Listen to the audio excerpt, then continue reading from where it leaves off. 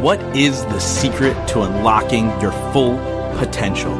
What makes your idols any different than you? How do you become the person you've always wanted to be in life? This is where you get all of your questions answered. My name is Justin Shank, and I sit down with some of the most epic individuals who are changing the world with their actions in business and in life. We discuss how they did it, why they pushed themselves, and more importantly, how they were able to focus on continuous growth to achieve their dreams. Welcome to the Growth Now movement. This week, I sit down with Brian Bogert. You know that feeling when you connect with somebody and you instantly know this person is heart-centered and driven solely by the act of giving and lifting up others around him? That's how it was when I got to connect with Brian, and you guys are going to hear in this conversation why. This guy is truly driven by the idea of helping people reach their goals and help them get to the next level. You see, Brian teaches people how to leverage radical authenticity and awareness to create the intentional life they've been dreaming of. His revolutionary strategy, Embrace Pain to Avoid Suffering, has helped individuals, groups, and entire companies break beyond their normal to achieve the success in life and business that they've always wanted. Now, if you guys have been listening to my show for quite some time, I often talk about fake life coaches, right? People who buy that certificate to go then be a life coach, but they don't really have experience on teaching people these things. They haven't implemented it long enough. They haven't done the things. And Brian and I talk about that. We talk about how a lot of times we have to go do the work. And then as teachers, we're given the opportunity to turn around and take our experiences and make them teaching points for others. And he's a great example of that, previously growing a business to $15 million annually and so much more. And just his personal things that he had to overcome in his life physically, mentally, and everything else in between. You guys are going to love this conversation. Now, before we get there, I want to remind you guys that Growth Now Movement Live has gone virtual. It is now Growth Now Summit, a virtual experience where you're going to learn how to level up in all areas of your life. If you want to create a 7-figure business online, you're going to learn how to do that from Natalie Jill. If you want to learn how to quickly scale to a multiple 6-figure coaching business, you're going to learn that from Brooks Holland. If you want to learn how to shift into the person you're meant to be, you're going to learn that from Anthony Trucks. If you want to speak on the biggest stages in the world, you're going to learn that from Nick Santanastasso. And the moment is now. It is time for you to truly step into who you are meant to be. So head over to gnmlive.com/virtual and get your tickets now, because it is going to be a life-changing experience and you guys are going to love how unique it is compared to other virtual events. Now, without further ado, let's get to the episode with Brian Bogert. Brian, welcome to the show, man. I'm excited to be here, brother. Thanks for the opportunity. Yeah, man. Anthony Trucks connected us. I had to stop and think for a second before I hopped in the Zoom room here to remember how we got connected. But Anthony Trucks connected us. And if he introduces me to somebody, I'm like, yes, let me hop on a call. And we hopped on a call and we chatted for 45 minutes, almost an hour, just about life and everything that you're working on and all these cool things. And then you made a really cool introduction from me to David Meltzer. And we're doing like a trade of sorts and just really cool. But the thing was that I was sold on you was your heart. Like you brought so much heart to the conversation. It was really about how can I deliver? How can I give? How can I add value to you? And then I was like, dude, I don't want you to just add value to me. I want you to add value to my audience. And so here we are. But why don't we take a second and you tell us who is Brian today? And then we're going to unpack how you got there. Wow. So that's a really interesting twist. And I love it. Most people are like, start with how you got here. And then we'll talk about today. Who am I today, man? I'm going to just talk about the roles that I play, I think more than anything. And I'm going to start with the most important roles that I play, which are very much who I am, which is as a husband, as a father. I have to start there because every single thing that I do and everything that I'm doing today, everything that I've done the last decade has all been for the benefit of those 3 individuals. My beautiful wife, who I'm forever indebted to, and the gift that she gave me and my children. And then our 2 beautiful rays of sunshine. We've got a 6-year-old and a 5-year-old. So I have to start there. But I also love business. I love people. I love getting people unstuck into the next level. And so I'm a human behavior and performance coach and speaker. And as we'll unpack over the course of this period of time, I have some really unique experiences in my life, which mean nothing, frankly, unless I was able to extract the lessons from those experiences and then be able to apply them in my life. And then I'm just big on, you said it in the very beginning, and thank you for saying that I led with my heart, and that's what it is. My wife and I have this philosophy, give until it hurts. And so the reality of it is like, I'm a philanthropist. So I work in the community. I work with nonprofits. And anytime I can help an individual or an organization become more aware, more intentional, and more of who they already are, that's when magic happens and the door begins to crack to perspective, motivation, and direction.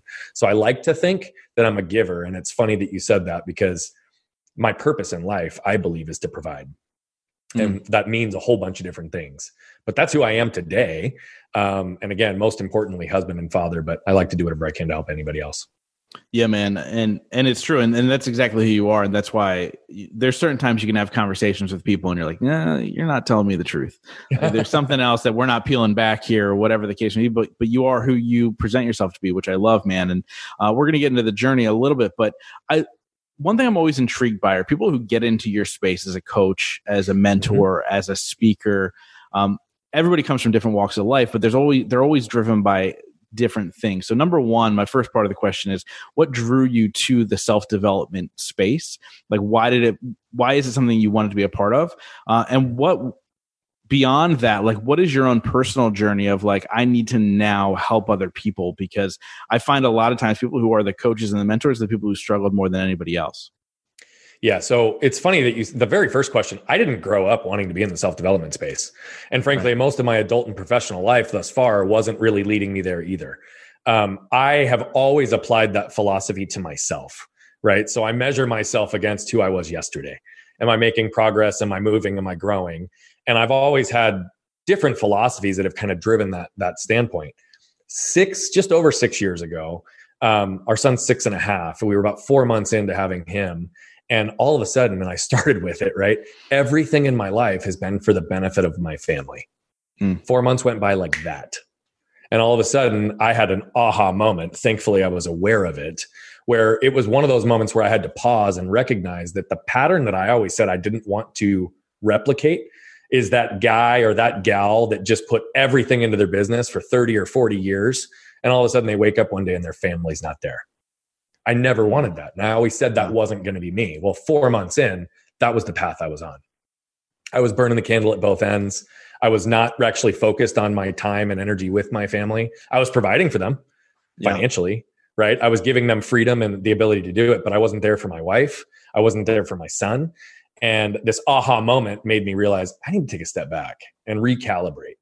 And I don't say this to impress. I say it to impress upon the point that it was the first time in my life that I didn't feel like I had the mentors, the people in my life, nor did I feel like I was smart enough to figure it out myself. So I went out and hired my first coach. I interviewed 15 of them. Oh my gosh. That's crazy. And the reason I did, frankly, is because the first 14 were individuals that hung their hat as a coach. They went and they got a certification. They did something here, but they didn't have the relevance or the credibility that I felt was going to push me to the next level. And by the way, I don't say that to bash on all these people that are out there hanging their hats as coaches and who go through certifications. But for me, it wasn't going to help get me to where I needed to be because it was a one-size-fits-all program. It wasn't, how do I maximize who I am? So I landed on a coach, and I'm going to share his name because he's friends with a number of the people on the board behind you. And he was a phenomenal resource in my life, a guy by the name of Ben Newman out of St. Louis. And within a month of working with him, Ben said, Brian, you're going to be doing this. And I said, yeah, whatever, Ben, I'm paying you a lot of money not to tell me how great I am, but tell me, figure out these other things. Yeah. And he said, no, dude, like you don't get it. And what we'll unpack here in a second, right, is some of the things that really led me there. But I've been speaking on stages. I've been coaching people informally for years because to me, that's like what gets me excited. I love to be able to see people break through those boundaries, live with no limits, and operate in a way where they're just free, fulfilled, and going after what they can accomplish in life. And so he trickled it every single month for about 9 months until the universe gave me signs that I couldn't refuse. I mean, literally, it was like shoved down my throat for about a month where it was like, okay, I got to listen. And then I jumped in. And I've had it really running for about 5 years. And that's where it was. You talked about what got me to where I'm at, right? And I think that that's what's really important here is it's not just personal, it's not just professional, it's the combination of both. Yeah. And then really recognizing that I don't believe in balance in life. I believe in integration in life. right? There is no such work-life balance. There's integration. We have one life. We've got one shot at this thing. So let's give it all we've got. I want everybody who's listening or watching right now to just close your eyes for 1 second. And I want you to imagine walking out of a store after a successful shopping trip, heading to your car, and turning your head to see a truck barreling 40 miles an hour right at you. That's where one of the first pivotal moments in my life started, was in that moment. My mom, my brother, and I had gone to get a 1-inch paintbrush. And as we're heading back to the car, I've always had an excitement and vigor and energy towards life. So it wasn't a surprise to my mom that I was 3 or 4 feet ahead of them. And I got to the car first, waited for her to unlock the door so we could get home to use that paintbrush. And as we're standing there waiting for her to catch up and unlock the doors, a truck pulled up in front of the store. Driver and middle passenger got out, and the passenger all the way to the right felt the truck moving backwards and did what any one of us would do. Moved over to put his foot on the brake, but he instead hit the gas. Ugh. Combination of shock and force threw him up onto the steering wheel, up onto the dashboard. And before you know it, he's catapulting 40 miles an hour right at us. Now, we were parked into an end spot. So we went up and over the median, went up over the tree in the median. We believed that I was holding onto the handle, knocked me to the ground, ran over me diagonally, tore my spleen, left a tire track scar on my stomach, and continued on to completely sever my left arm from my body. Wow. So there we are. We're laying in a 110-degree day on the asphalt in Phoenix, Arizona in the middle of August, and my arm is 10 feet away. And my guardian angel, frankly, walked out of the store right at that time. She saw the life and limb scenario that was ahead of her, and she immediately ran over and stopped the bleeding at my wound to save my life. Otherwise, I wouldn't be here with you today. I mean, the blood loss alone from an injury like that, I could have been dead in minutes if she wasn't there. And she was aware enough at that moment to also be intentional and instruct innocent bystanders to run inside, grab a cooler, and get my arm on ice within minutes. Otherwise, I wouldn't have an arm today. And so there's a whole lot more to this story, right? But the reality of it is there was 2 primary lessons that have really been guiding lights for me as a result of this. The first is I learned very early, very young, not to get stuck by what has happened to me, but get moved by what I could do with it. And that was very easily ingrained when I'm laying in the ICU next to kids who have terminal illnesses who might be dead a month from now. And other than knowing whether or not I'd be able to use my arm at that point in the future, I was going to be alive. So as a 7-year-old, that was one of those perspective moments where I was like, okay, now I need to figure out what do I do with this so that I can help other people. And then the second wasn't one that I realized until far later. But this has been one of the guiding principles of my life, frankly. And it's what contributed to business and other elements of success in my life. And it was from witnessing the hours and hours and hours of sacrifice that my parents made to ultimately strengthen me. The years of unceasing medical treatments and therapy and everything to be able to move my hand and have feeling and all the rehab. You know, I was in a fog as a 7, 8, 9, 10-year-old, but my parents weren't, right? So it wasn't until far later that I realized that whether it was intentional or not, they were ingraining in me a habit and a way of living. They taught me to embrace pain, to avoid suffering. And it was this same philosophy that I've used to not only overcome this unique injury, but how my business partners and I built our last business from $250,000 to over 15 million in revenue within the span of a decade, and how I've helped hundreds of individuals and organizations become more aware, more intentional, and more of who they already are, their most authentic selves. So I know that not everybody was expecting it to go there today, but like I said early on, what's important is that we become aware of the lessons we can extract and then become intentional with how do we apply them in our lives. Yeah, and that's something that when we talked before, you told me not in depth, but you told me what had happened. You losing your arm, you getting it reattached. And immediately my brain goes to what most people would think in that moment is my life as we know it is over.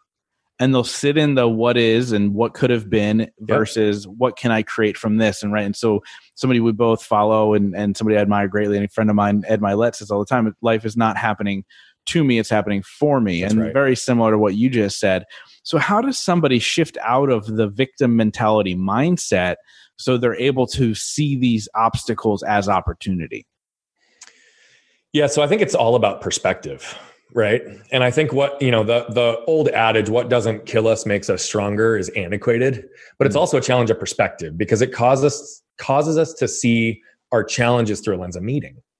Right now, for me, there wasn't the ability to sit in that space for very long. I could have allowed myself to, I guess, But the reality of it is as a 7-year-old, trust me, I felt like, why me? Why this? Why whatever? But as I'm sitting in the ICU for 2 weeks and I'm literally watching kids around me, not knowing if they're going to live for another month, that was really hard for me to be like, oh, poor me, right? Poor me, I got run over, and poor me, I got my arm ripped off, right? Yes, I was going to have struggles, but I was going to live. Literally, after the initial threat of my life, I was going to live. And so for me, I think perspective is key. So when we look at just what you said, how do we put ourselves in a position where we can learn how to get unstuck by that, learn to get moved by what's happened to us in our lives? And how do we put that into application? Seek perspective. I think there's so many people around us that we can learn from. And so the collective wisdom of tapping into who we are as people and recognizing that my struggles make me stronger, but I can learn from your struggles. You can learn from my struggles. It really does shift us to that place of looking at it through a lens of meaning versus why is this happening to me? Yeah, no, dude, I love that for sure. And, obviously when I was a kid, obviously not anything compared to you, but I broke both my hips. And I remember thinking the same thing where I was in a room, it was in Children's Hospital, Philadelphia. And I was in a room and I was there for, I think, a total of 3 weeks. Like I was in the regular hospital for a week and then the rehab hospital for 2 weeks. Learning how to, walk, bend my knee again, do all these things. And I remember meeting a girl. I was with my mom. We met this girl who ended up having I think 3 different implants or replacements within her body. I think it was like a heart, a kidney, a liver. And I was like, I have nothing to complain about. But I think so often people walk through life and they have these blinders on, right? And they're going through life and they're like, oh, woe is me. And they're not paying attention to what else is going on around them. Or they'll see something going on with somebody else and they'll go, oh, well, yeah, but they have this or they have that. Yeah. Right. So what are things people can do to program themselves to get out of that mentality and realize I should be grateful for what's going on right now versus that victim and those blinders? Oh, Justin, here's the thing. You said the key word, right? I think that for people to really get themselves out of their own place in their mind, out of feeling sorry for themselves, out of feeling down or woe is me or why me, it starts with gratitude. And if we put ourselves, our minds, our souls, our energy, our emotions into a place of gratitude intentionally, it's very difficult for some of those other emotions to coexist. And we have to be able to take toll on where we are grateful, right? So for me, a great example, I was in a position where I'm sitting there. I was grateful for my life. At that moment, I had no clue if I'd have access to my arm again, if it would actually be reattached successfully. Although it was physically reattached at that moment, in the first 2 weeks in the hospital, who knew? Yeah. Right? There was a 25 surgery reconstruction. After 1 or 2 surgeries, do we know if it's going to actually be successful? If I'm going to have feeling or movement in my hand again? And so I had to be really grateful in that moment for where I was. And it's easy to sit here and say as a 7-year-old that I put myself into a place of gratitude, right? And I did, but you don't have the same perspective at 7 as you do in future years. Right. And so I'll give you one more example. When I was 20, I re-broke my arm snowboarding. Compound fracture, almost lost it again, went 10 months with it hanging by my side. But what I learned in that period of time is that I had built up this crusty exterior, that I had everything under control, that I could do it all myself. I built this narrative, right, that wasn't based in gratitude. It was based in scarcity. It was based in this belief that I didn't need anybody's help because I had everything that I needed and I was going to be able to be successful. I can overcome anything. I can break whatever boundaries I want. I had convinced myself of that. And so now all of a sudden, when I'm in a really vulnerable position, again, as an adult, not knowing whether or not my arm was going to be successfully fused again from the bone, would I be able to use it again? Was I going to lose it again? I didn't know in that moment. I had to apply that same thought process.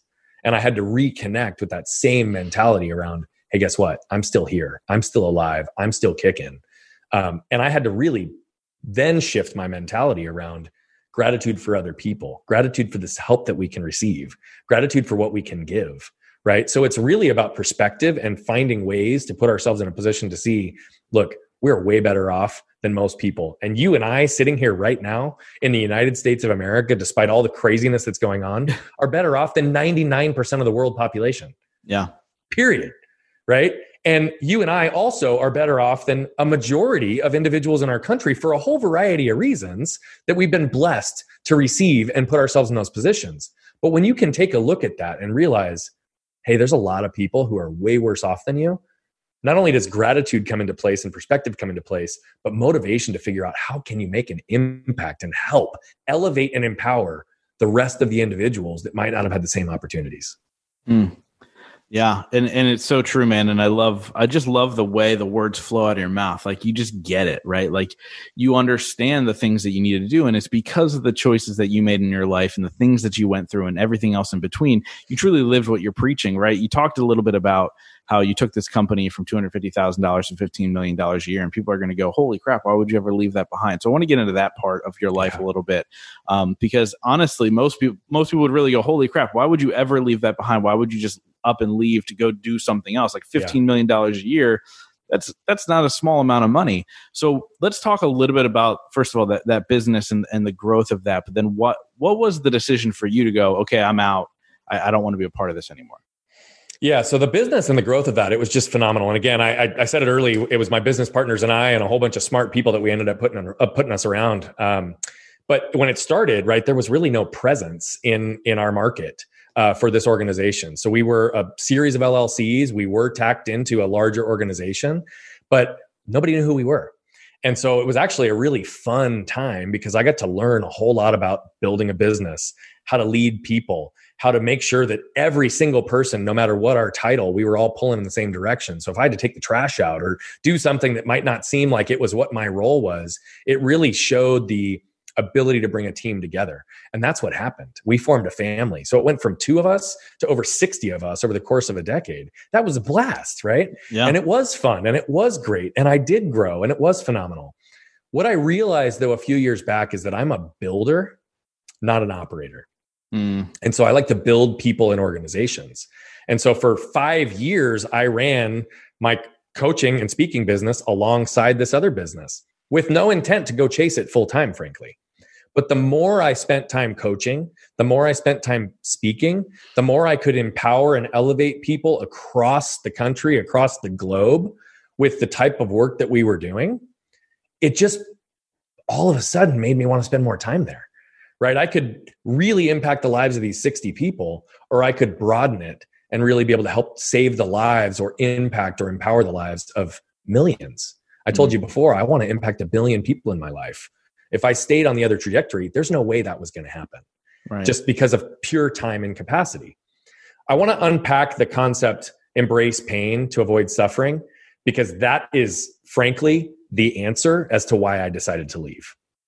So I think it's important for us to understand this. For sure.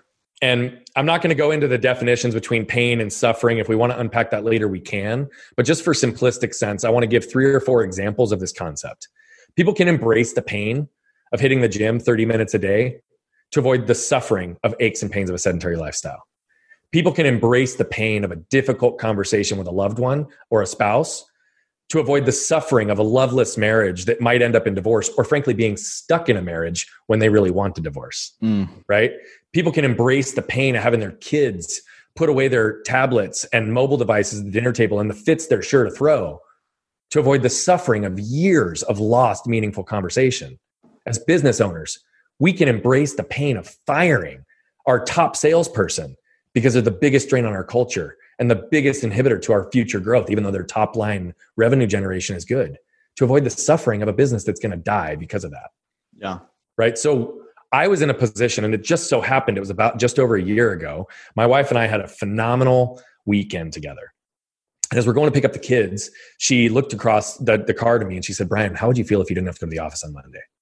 I looked at her, I was like, that was a pretty loaded question. What are you getting at? And I had some other health stuff that was going on that I had just figured out really over the couple of years prior to that. And she said, I think you let some of these health things allow fear to enter into your world in a way that you never have. And I think you've convinced yourself that you need the money, the security, the success, the establishment of this business that we're a part of building from the ground up. And she said, I also think that you're just barely scratching the surface of your potential. And you're dying a little bit inside every single day because you're not having the impact on the world that you want. So she said, I'm just here to tell you, we took a big bet on you once. And if you want to, let's double down on that bet and let's go see what you can do. So my wife, which is not lost on me, had the courage to embrace the pain of looking at me and telling me that she knew that I wasn't happy and fulfilled in every capacity of my life. It's huge. Right?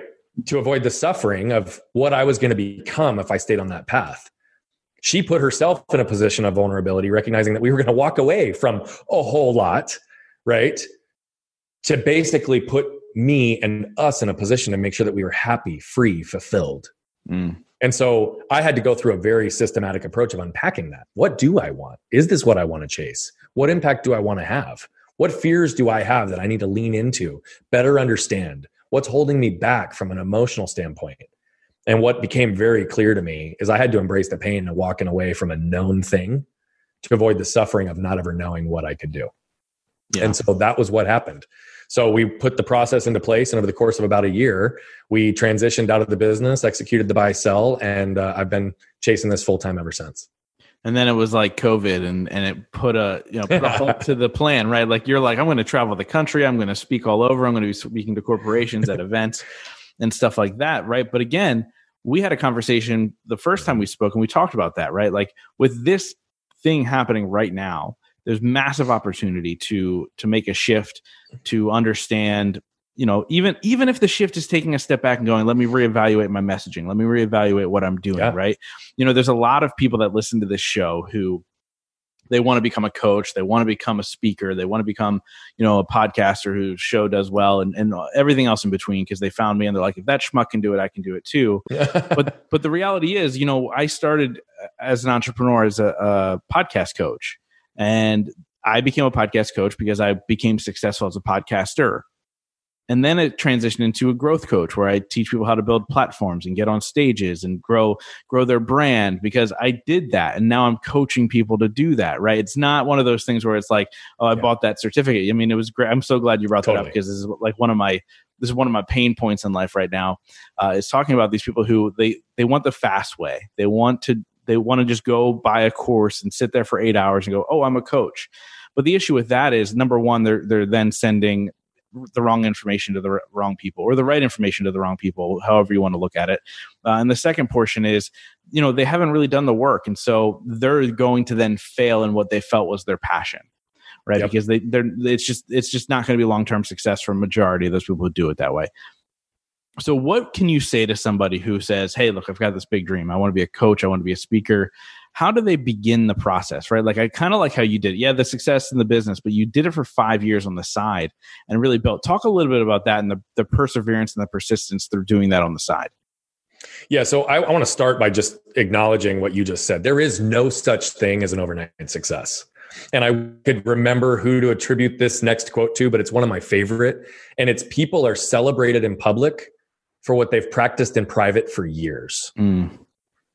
It just doesn't happen. There is no quick win. It just doesn't exist. Right. And so really what I did was, I didn't know when I started my business that this is what I wanted to do for the rest of my life. I had a big interest in helping people, but I could do that without being compensated or being a full-time coach or speaker, right? Like, I already was living that. And so this was a way for me to get much more intentional and deeper with my work with individuals, to really be able to help them evolve, empower them to grow. So the more I did it, the more I refined my skill sets, both in how I was going to present on stage, because I've never viewed myself, nor do I want to be described as a pure motivational speaker. I have nothing wrong with that. I've talked to you, referenced David Meltzer earlier. He said to me at one point, he's like, yeah, I love it, because we need the motivational speakers to give people that spark, but I want to be the people who get there. Yeah. And that's kind of how I'm at. I want to empower people. I don't want to create dependency on me.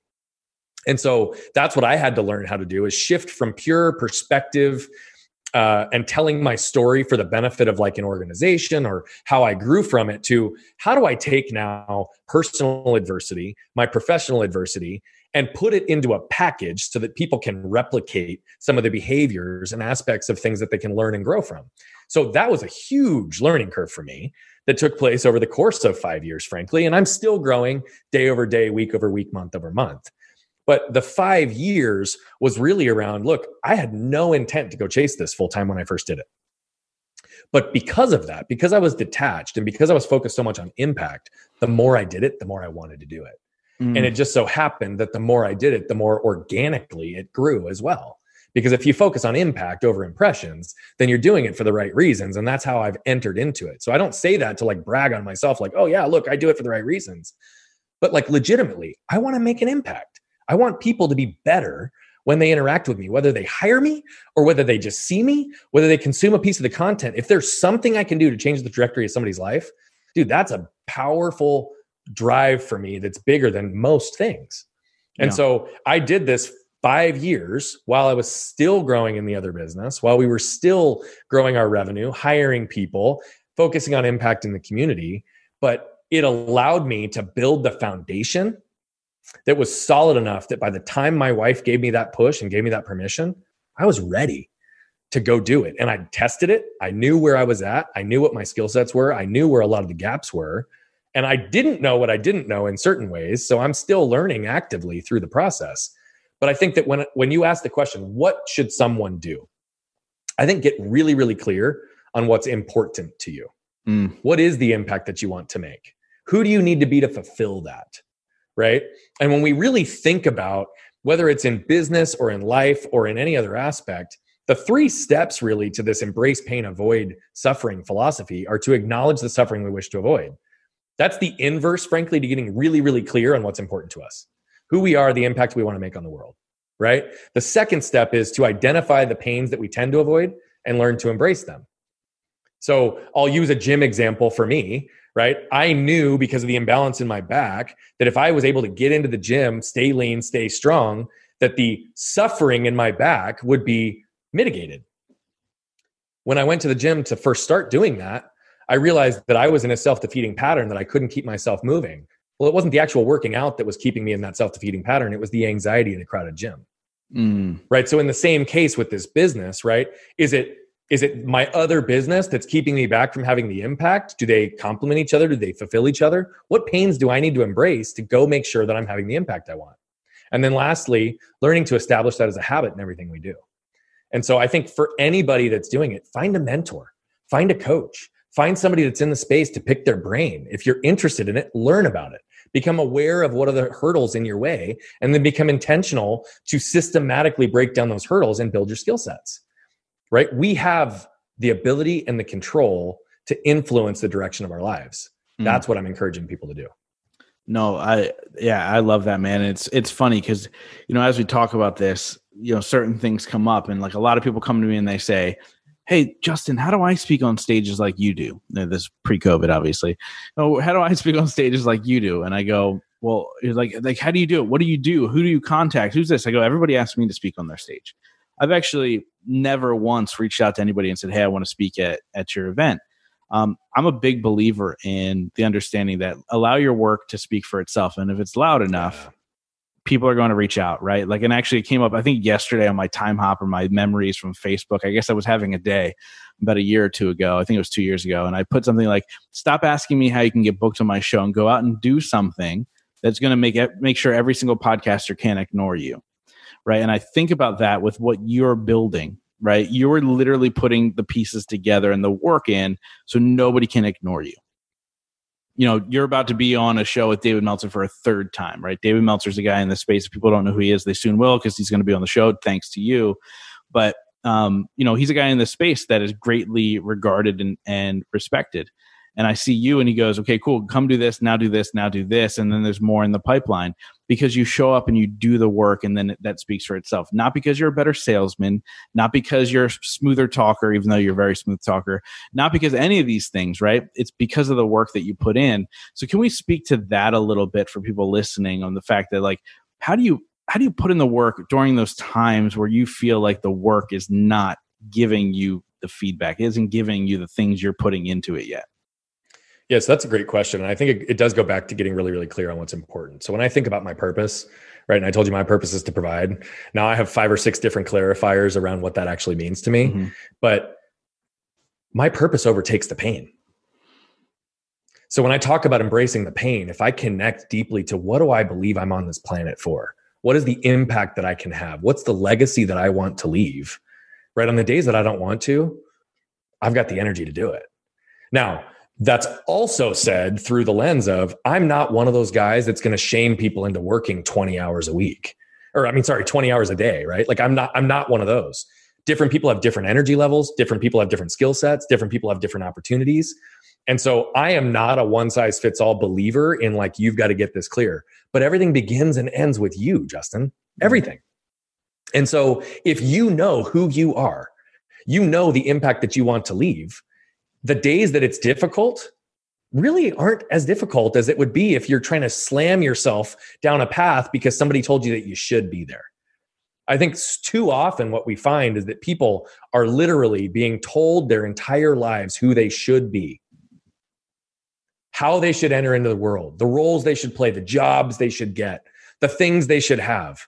It's all these shoulds. And I react viscerally when I hear the word should, because it's automatically suggesting that whatever you're doing isn't good enough. Yeah. But you are the only person who can determine what should happen in your life.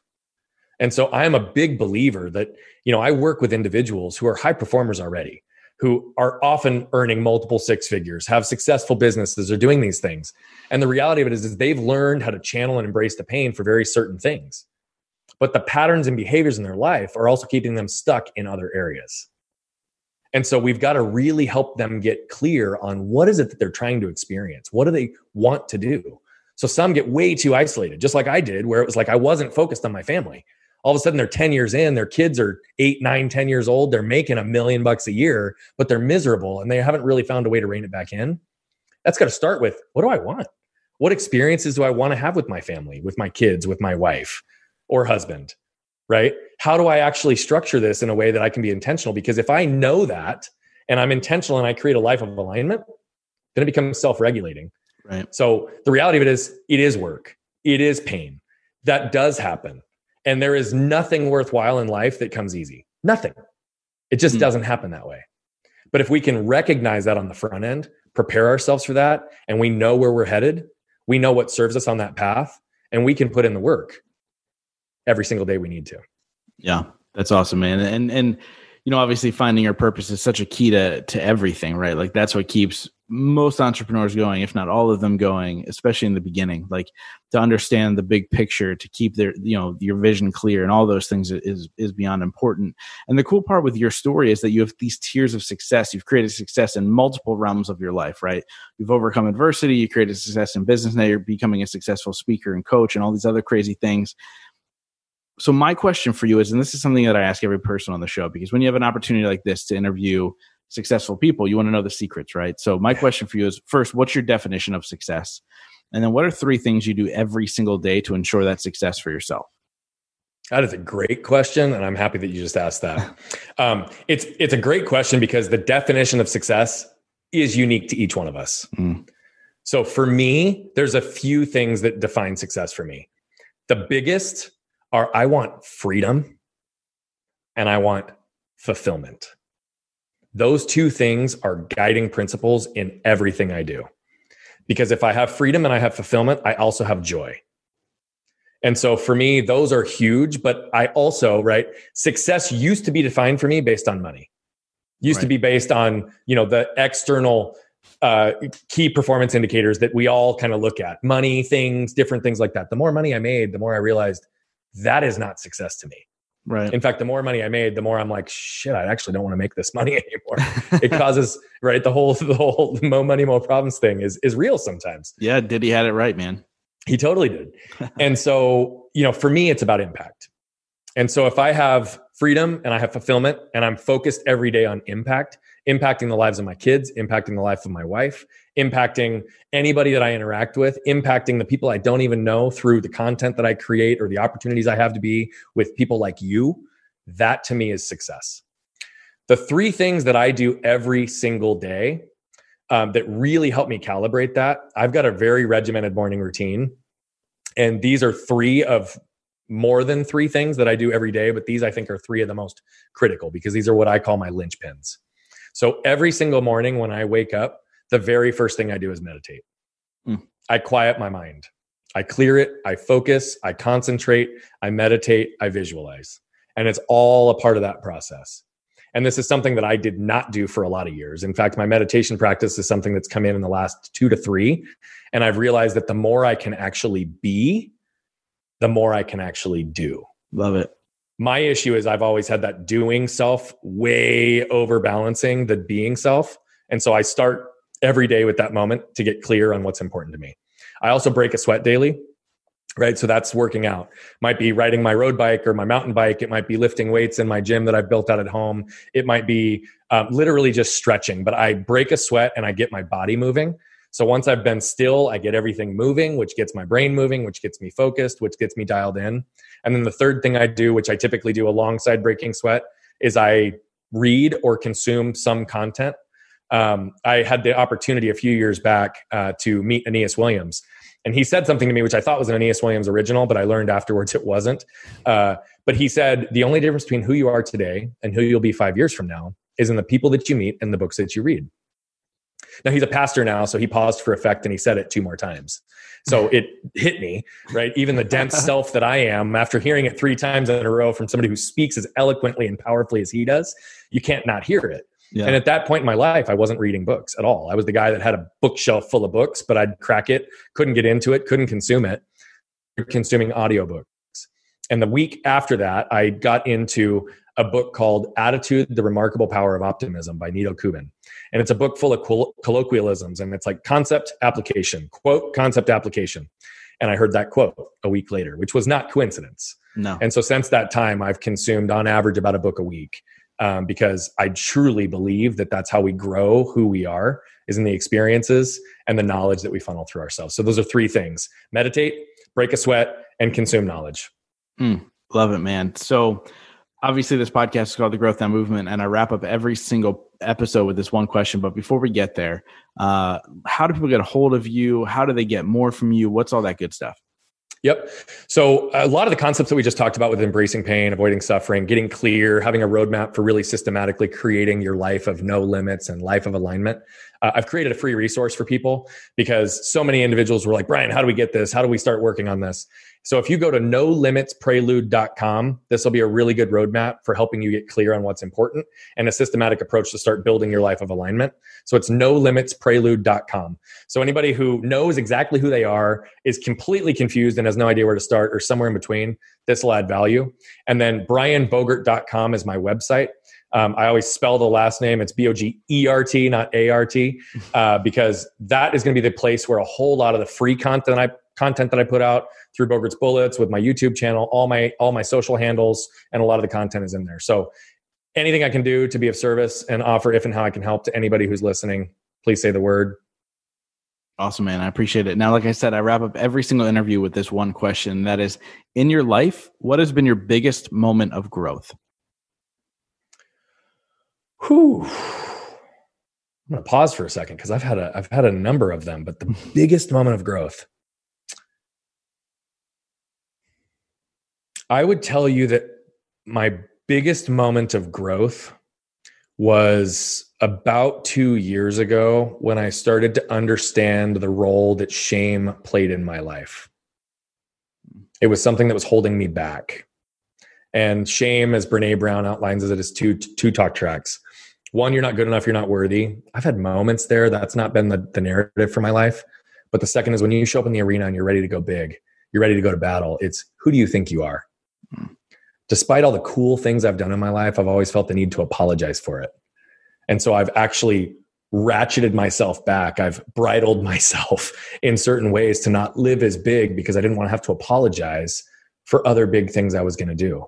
And so that was one of my biggest growth moments, is understanding the role shame played in my life, the patterns that it created, the emotional triggers that came up, and really being able to move that into a place of awareness so I could be intentional with it. And in those moments where I feel affected by it, I can choose a different path so that shame no longer holds me back. Love it, man. Brian, thank you so much for coming on and sharing your wisdom with my audience, but also just for being you, man, and continuing to add value and create a massive impact in this world. I can't wait to see where you're going to be a year, 5 years, 10 years from now, because it's going to be massive. And I'm just glad that I can play a little part of it, man. Thank you so much. Oh, thank you, brother. Thanks for all the good you put in the world. And man, you're on this ride with me, brother. We're going to be doing some cool stuff together. I know Thank you already. guys so much for being a part of the Growth Now movement. This is how you can really help me out. If you guys enjoyed this episode, please share it out on Facebook, Instagram, Twitter, all that fun stuff. And let's grow this movement to epic heights. And it's all going to be because of you guys. Thank you so much. And we'll see you next week.